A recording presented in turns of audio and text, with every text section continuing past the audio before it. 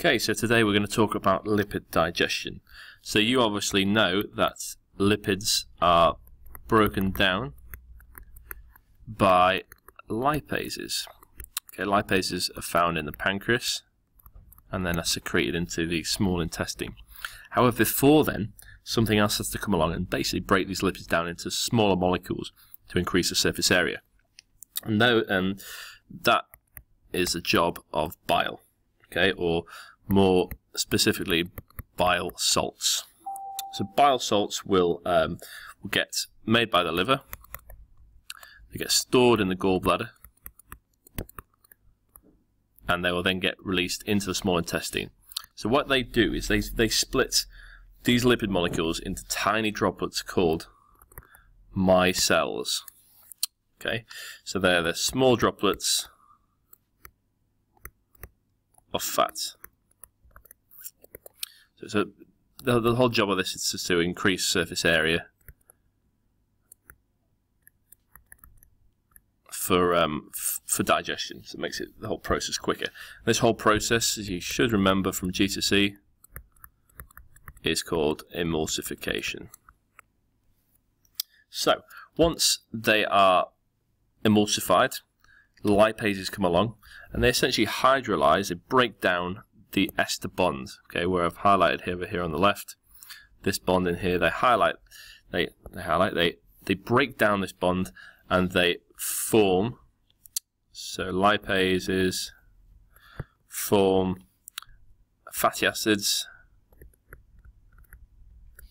and also monoglycerides. So now what we've got are some fatty acids, some monoglycerides that need to be absorbed. Okay, so if we just draw that out, then here's a lipid droplet. Okay, and that obviously will get broken down into monoglycerides and fatty acids. Okay, and they're forming these little structures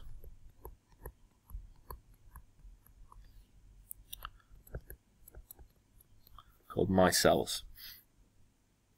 Okay, so what they do then, they will work their way through the small intestine, and once they come into contact with a epithelial cell, they'll essentially dissociate with each other.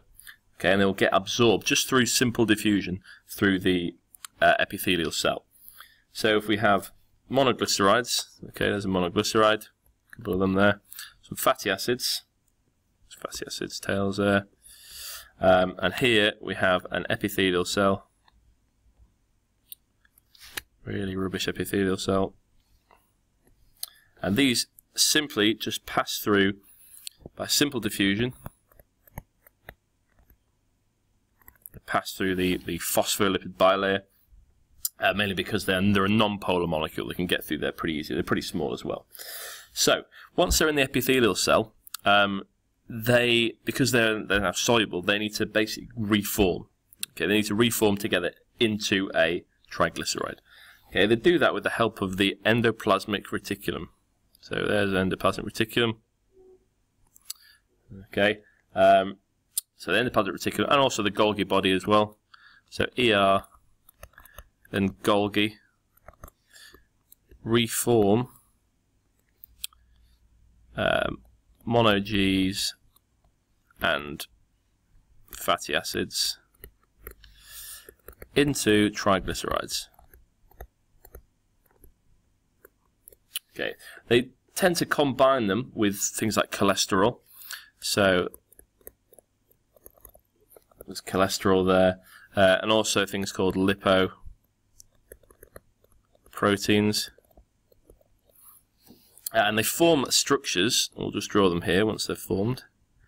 And these structures are known as chylomicrons. Chylomicrons. So these are now they're insoluble. They can travel in the bloodstream. They can travel in vessels called lymphatic vessels, which we're going to come on to in a minute. And hence they can go around the body and be deposited or be used up wherever they're needed.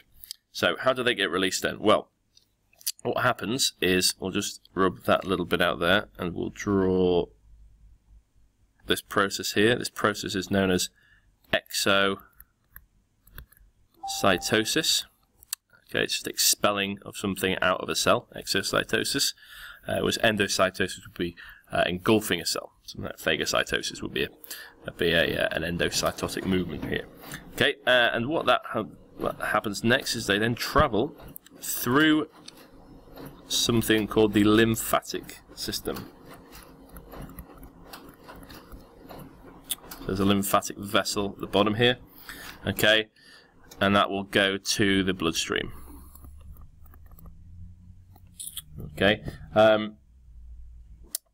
these lymphatic vessels, you might have heard of them. They're called lacteals. Okay, they're just vessels that adapted for carrying fat. Okay, and they're found basically through the centre of each of these villi, these villus.